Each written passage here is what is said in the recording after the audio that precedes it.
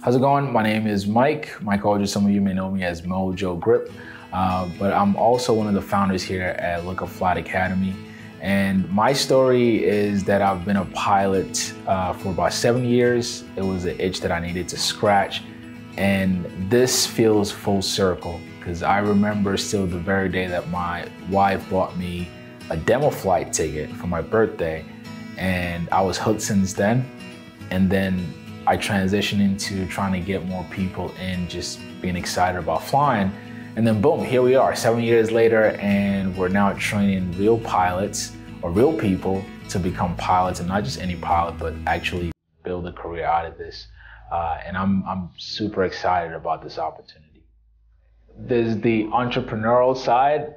My brain works that way, but there's also the guy who wants to make a real impact.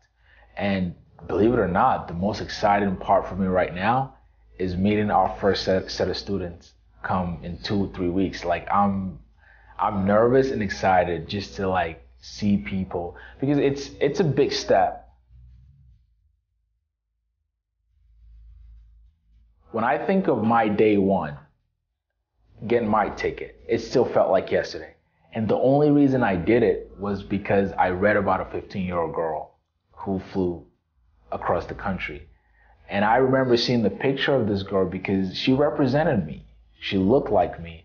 And I thought I had no excuse not to do this. That was what pushed me to actually get started. But that's just on an achievement side. My thing to you, if you've even thought about it, if this has been in your mind, or you've even given it a thought, this is the best time to become a pilot. No other time in history. This is the best time to do it. And when I think of what I do, putting out videos and flying videos and reviewing airplanes, I get hundreds, literally thousands of people email me all the time.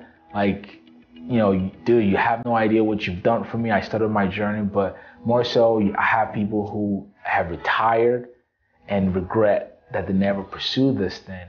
And they say things like, well, now I just get to live it through you. And my response is, you don't have to do that. I want you in that cockpit. I want you on that left seat, flying the airplane yourself. As a matter of fact, the oldest person to get a license that I know was 78 years old, which is up there. And even now in your 40s or 50, you can still become an airline pilot if you wanted to. So if you've thought about it, if this is something that you didn't think was part of your calling or your purpose, but it's there, the desire is there, this is the best time to do it. And I want to help you get in that cockpit and fly the plane.